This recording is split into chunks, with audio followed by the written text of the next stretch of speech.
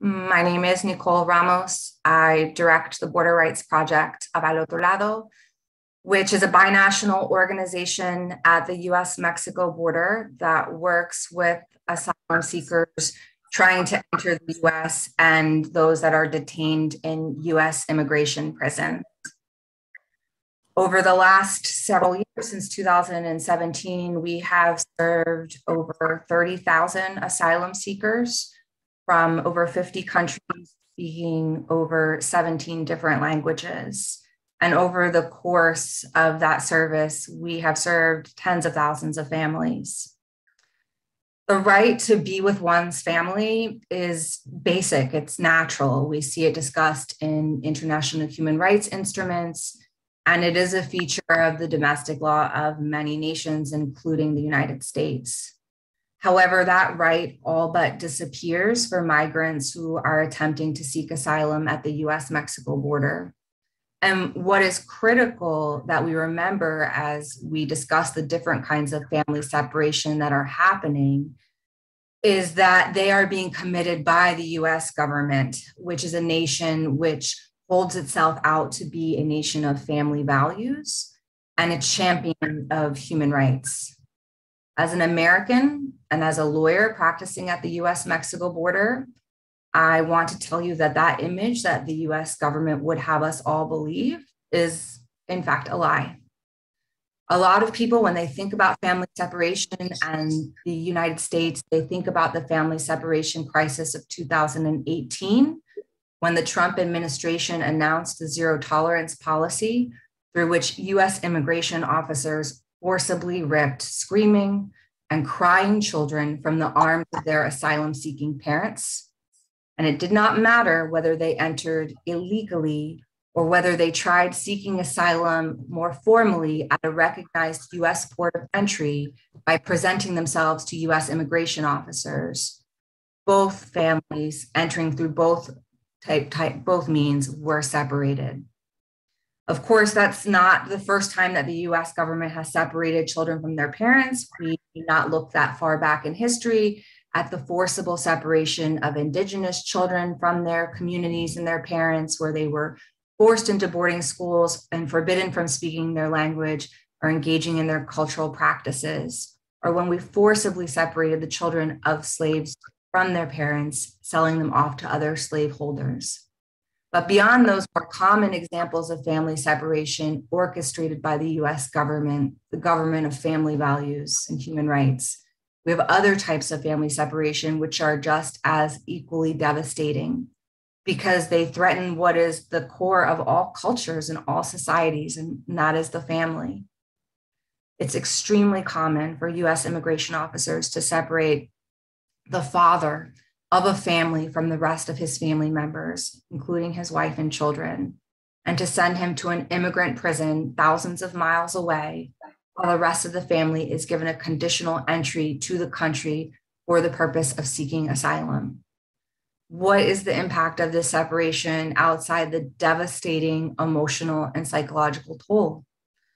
Dad is going to be forced to fight his asylum case from inside the prison, where he will very likely be forced to do labor by the private prison corporations that manage the majority of these immigration prisons. He will most likely not have access to a lawyer because there is a dearth of lawyers able to provide free representation. And asylum cases can run anywhere from $5,000 to upwards of $20,000, a fee which is far outside the reach of most immigrant families, especially families where one of the wage earners has been taken out of the equation. Because asylum law in the US is exceedingly complex and frequently changing at the whims of whatever administration is in power, an attorney is absolutely vital to having any chance of being successful in the asylum case. And if the father does not have a lawyer, he almost will certainly lose his asylum case and be deported back to the family's country of origin. Now, some fathers will try to come back and make it across the river or the desert to reunite with their family. Some fathers are so broken by the process that they will remain in home country and try to start their lives anew, maybe start a new family. Some fathers are going to be killed in their home country by the same people and forces that the family was trying to flee in the first place.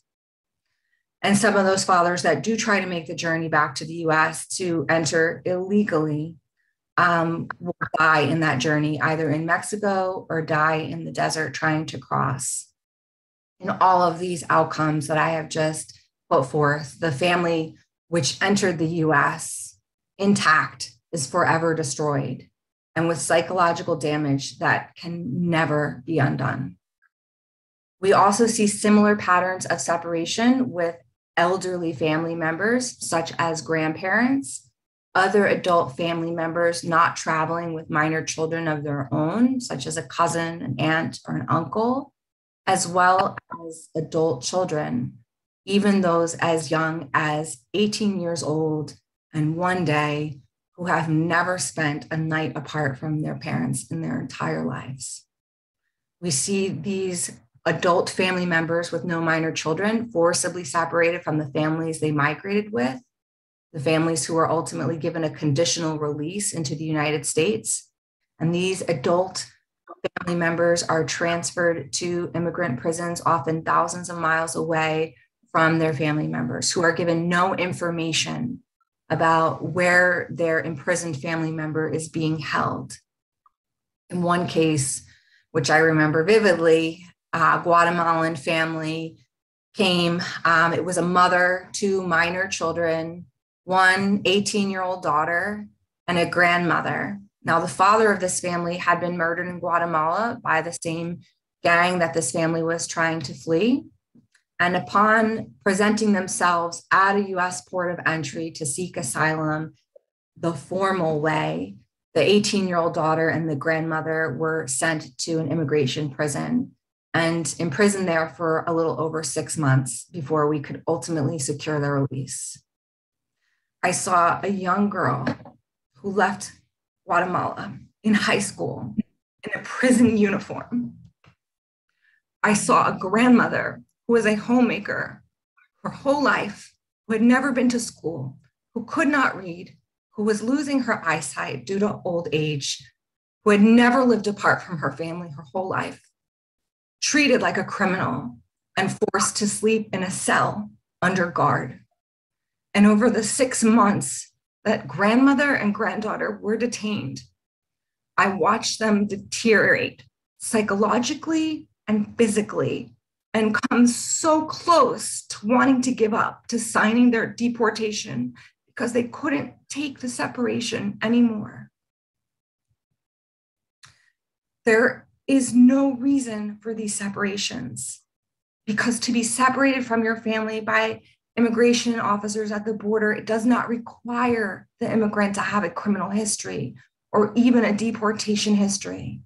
Many people believe that we are only imprisoning immigrants who pose a danger to the US, who have serious criminal histories, who have engaged in repeated violations of US immigration laws.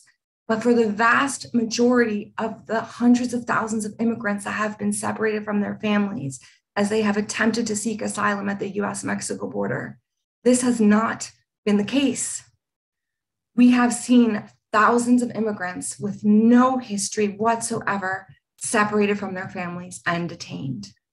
In this current moment at the US-Mexico border, we have a policy called Title 42, which prevents asylum seekers from entering the US under the guise that it will keep us safer. Even though hundreds of thousands, and I would even hazard a guess, millions of Americans in the US refuse to wear a mask and refuse to be vaccinated. Even though immigrants who have a travel visa or a student visa are able to enter the US freely, even though US citizens and legal permanent residents are able to travel across the border as many times a day as they can fit in 24 hours without a mask and without being vaccinated and without being subject to health screening upon entry. All of these people have freedom of movement, but asylum seekers are prevented from entering to the US under Title 42 to keep us safer from COVID. Those migrants who attempt to enter during this time are promptly expelled back to Mexico, and in some cases, expelled without any interview back to their countries of origin. Only those who have been granted an exemption from the policy through a very limited and time-consuming process that may take months and in some cases years may be given access to the asylum system. We have seen under this expulsion policy, families separated, which in ways which defy logic and humanity, including the separation of couples, married couples who arrive at the border with their marriage certificate, where one spouse is given a conditional release into the US to seek asylum and the other spouse is promptly expelled back to Mexico or their country of origin. We have seen parents with 2 or more children separated, whereby one parent is released with one child into the US and the other parent and the other child is returned to Mexico, including the separation of breastfeeding infants from their mothers who are expelled back to Mexico with their fathers.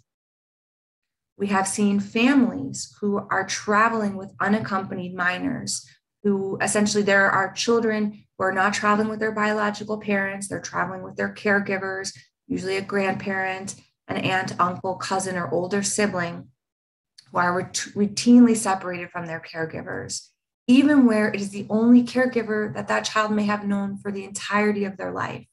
Or even with that caregiver has legal documentation showing that they are the legal guardian of that child. These children are separated from their caregivers and they are sent to government-run shelters for migrant children who arrived traveling alone. These children are treated as if they traveled with no family at all. And it may take weeks and it may take months for those children to ultimately be reunited with family in the US.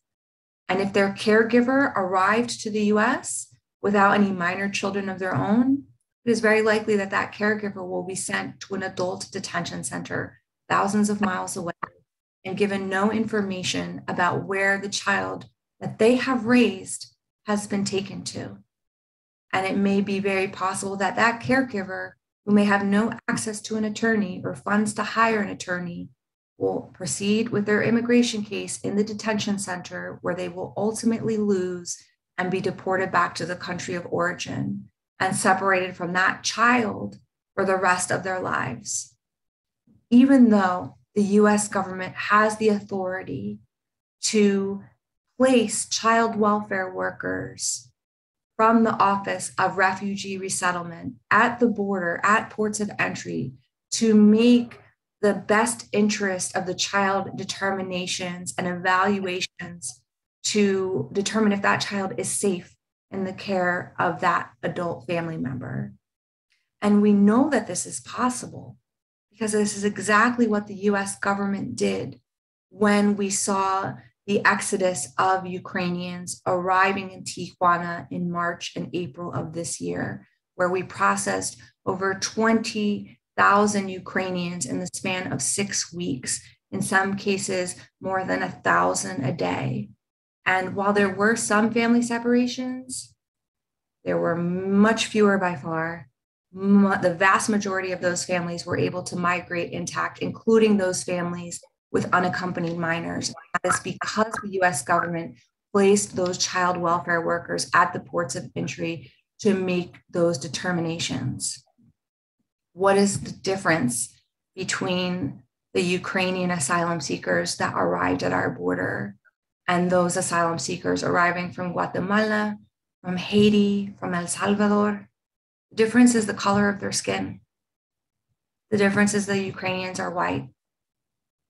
Some of you might be asking, what is the legal justification? What is the reason? Surely this woman must be fanatical or mistaken, but it is no mistake. I have worked at the border for the last 8 years, and cruelty is the point. Deterrence of migration is the point. Instilling fear in order to discourage migrants from exercising their international legal right to seek asylum is the point. Breaking the spirit of families is the point, because the vast majority of these migrants are coming from Black and brown countries, which threatens a white majority in the United States, which is a population with a declining birth rate. And deterring migration essentially preserves that white majority. White supremacy is the reason, and holding on to power is the point, and asylum-seeking families are the victims. I have held the hands of too many fathers in detention centers, too many adult children, too many grandparents split by this border and the policies of family separation. I have borne witness to too many tears, to the psychological and physical deterioration of these families. And if I sound emotional, if I sound angry, it is because I am filled with rage, because my government is torturing families for no reason other than deterrence motivated by racism. We are victimizing families who have come to us as victims seeking protection.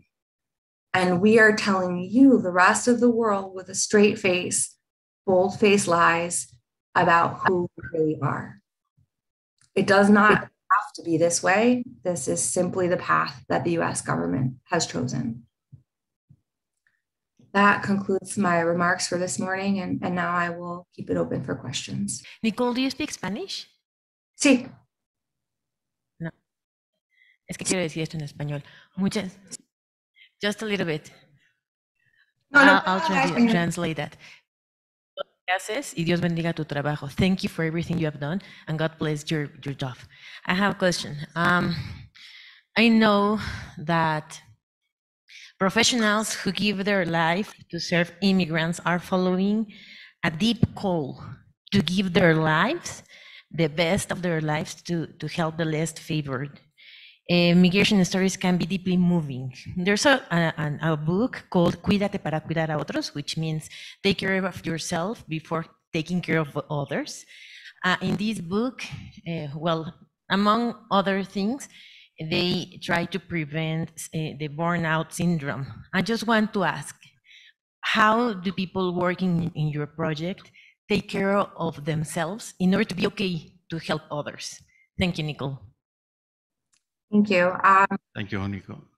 We discuss burnout a lot as an organization. We have a relatively small organization for all of our projects. In our border rights project in Tijuana, we have a staff of 15, but we work with around anywhere, depending on the semester, 60 to 100 student volunteers.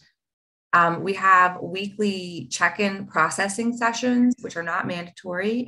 Some people prefer to process alone, where staff and volunteers can come and talk about some of the difficult feelings that they are experiencing from this work. We have flex time. So if you had extra hours that you worked on one day, you can work less hours on another day. We have a really generous leave policy. We have 2 forms of insurance to provide mental health counseling and then additional mental health support.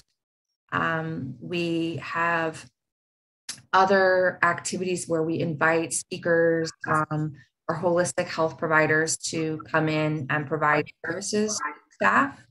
A lot of our staff are impacted persons they've had immigration stories in either their personal journey or with their family.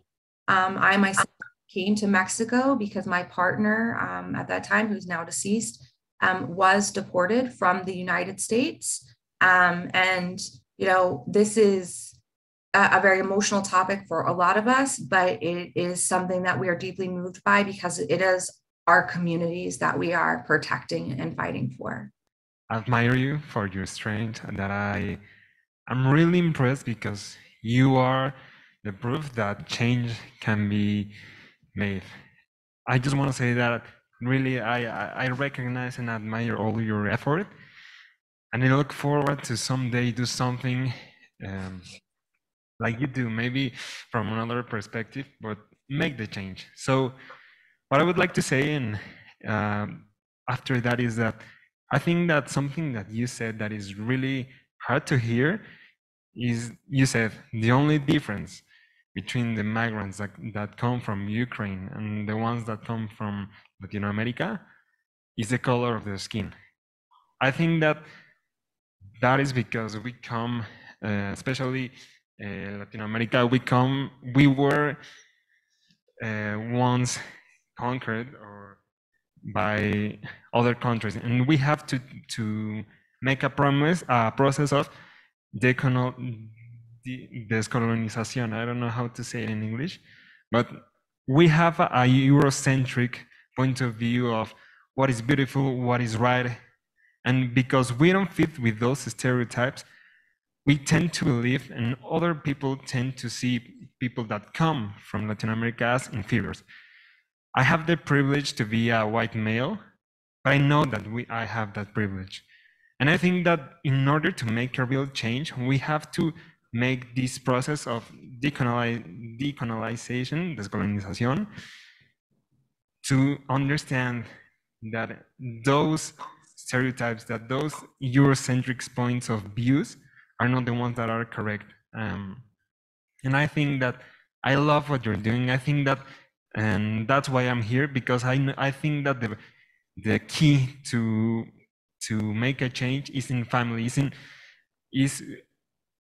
The key to make this change is to educate the children to never have this point of view that white people are better than others. And I think that if we are able to change that, then in the future there's not going to be a need in order to make this movement, to raise the voice, because there will not be something to raise the voice for. I think that the key to change this is the education, and I think that that's in the family. But I just want to say that I love what you said. I truly admire you. You are someone that's really, really, really worthy of admiration, and I just want to thank you a lot, and just wish you the best. I am going to pedir por ti and ask for you, and I just want to say that simply, wow, really, thank you for everything. I hope to keep hearing from you. I hope that you have a really nice life, and I hope that you can make the change that you desire. It was really interesting, and I really empathize with your cause. It is something that we can do together. Just let me know. And also, I want to make a clap for her, because the thing that it's doing here is really, really important here. And I think that the vulnerable groups and all are all like separated because of the color of the skin, as my teammate talk about it. So really, thank you. God bless you in anything you do. Thank you so much. Thank you very much. I just wanted to make a shameless plug before my time is up. We are always accepting volunteers. We have a lot of remote volunteers from not just the US, but from all over the world. That's how we're able to serve tens of thousands of people each year with a very small team.